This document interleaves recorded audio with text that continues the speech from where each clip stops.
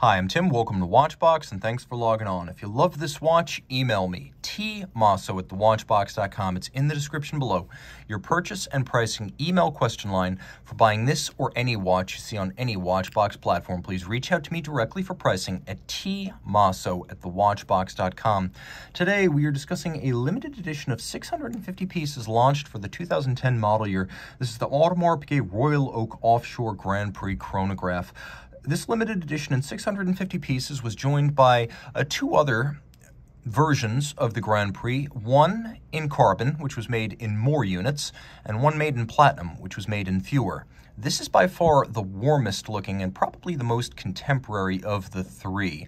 The timepiece is immense. Although 44 millimeters in diameter, it wears more like a 46, and we'll talk about that in a moment. It is 15.7 millimeters thick, and from lug to lug, and we're just including the case here, it is 55.4 millimeters across the wrist. If you include these little intermediate links, the plots as they're called, the total distance across the wrist is 59 millimeters. So this is going to require a He-Man arm. Let's take a quick look.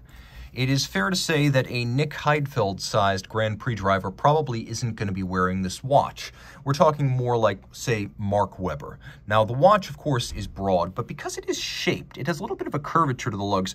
I can wear it just. It's going to look huge on my wrist, but does it sit comfortably? Does it sit securely? Yes, it does. So you could wear it on a 16-centimeter circumference or larger wrist.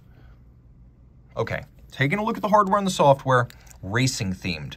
First of all, we have Alcantara inserts. You can see that the strap is primarily black calfskin, thoroughly bolstered to add volume. We have these striations on the top that are stitched in. They're Alcantara, which is a highly fire-resistant, chemical-resistant, sweat-resistant, wear-resistant, super premium synthetic suede that's used in ultra-high-performance cars, driving gloves, and, of course, race car touch points, such as seats, for example. Of course, the watch includes Alcantara on the bottom. If you want tons of the stuff, this watch delivers. And the strap, as you can see, is an Audemars Piguet factory strap in outstanding condition, no gouging and no crimping. You'll appreciate the fact that the watch includes screws and bars fixing the strap to the case, so it can't separate easily. It offers a lot more security than spring bars, more expensive to make, but appropriate given the price and rarity of this watch, as well as its weight. You can see there's a simple matching rose gold Audemars Piguet pin buckle that has a little bit of polishing, but is primarily satinated in its finish. Rolling back to the case, you can see there's a lot of sculpting here, and it's not just the case. The case, as with all Royal Oaks and Offshores, is hand-finished. We have satination, we have polished beveling, we have a lot of nuance, including the continuation of the character lines of the bezel through the mid-case. But we also have these little carbon fiber appendages that stick out on both sides. You can see that we have the look. If you can imagine the front end of a Lamborghini or a Ferrari, or the back end of a high-performance car with its exhausts arrayed inside the lower diffuser, that's the look we have. It's the front tray or it's the rear exhaust venturi of a high-performance car.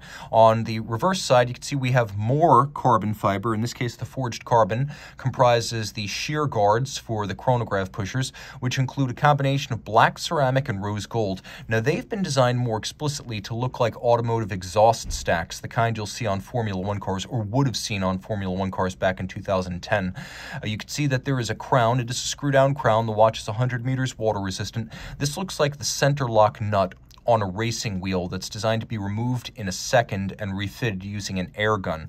So there's a lot of automotive imagery here. We have a combination of black ceramic on the underside of the bezel, and then forged carbon on the top. And of course, carbon fiber is the material of choice for almost every non-mechanical component of a Formula One race car. You can also see that a treatment of the bezel here is a little bit non-standard, as the outer faces of the bolts that link the bezel to the case have been evacuated around their borders. So you have these polished hex bolts, but they're not sunken inside. They've been relieved and opened to the exterior on each side.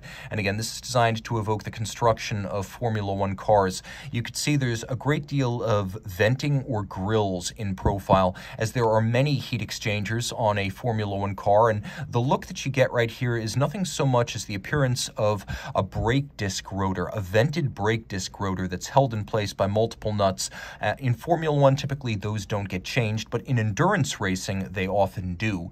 Now, of course, as we have a Grand Prix-themed bezel, we have a Grand Prix-themed dial, and it's designed to look like the instrument binnacle on a Formula One race car or a high-performance road car such as a Ferrari. As a result, we have a lot of instrumentation-style fonts and displays in multiple colors. The center dial is actually anodized aluminum, which is a rarity on Audemars Piguet dials. We'll do a quick lume shot, and as you can see, this is quite revealing. There is very little lume on this dial, but it does have some. Several different colors used: red, gray, white, black, rose gold, yellow. It's a lot to take in, but it's fundamentally a standard Audemars Piguet Royal Oak Offshore chronograph, which means you have some subsidiary setting modes, including hacking or stop seconds, plus a quick set date mechanism to rapidly cycle the date. Now you can see there's also a nice depth to this dial, so it's not just the color, there's also a great deal of nuance. My favorite feature here, and it's subtle, is the use of polished sub-bezels for the sub-registers. As you can see, the watch also includes a custom display case back. A very similar treatment that is similar to what you'll see on the bezel. The Grand Prix includes a unique black and rose gold rotor, not seen on other Audemars Piguet models, but fundamentally this is caliber 3126 with the 3840 Dubois de Praz vertical clutch chronograph module. So this movement is automatic winding, bidirectional automatic with ceramic rotor bearings, a 50 to 55 hour power reserve, stop seconds, a quick set date. It's braced against shock by a batwing style full balance bridge and a Gyromax style free sprung balance. It beats weight at 21,600 vibrations per hour, and it's a good looking movement, a combination of manual finish and machine finish. Again, once all this is sealed down, it is water resistant to 100 meters, and while this strap is not water resistant, you can get the rubber diver strap from Audemars Piguet if you care to go swimming with your watch. And because it uses a vertical clutch chronograph module, when you do start the chronograph, there's no jump or stagger to the motion of the seconds hand. Reach out to Team Mosso at thewatchbox.com for purchase and pricing details of this Royal Oak Offshore Grand Prix chronograph.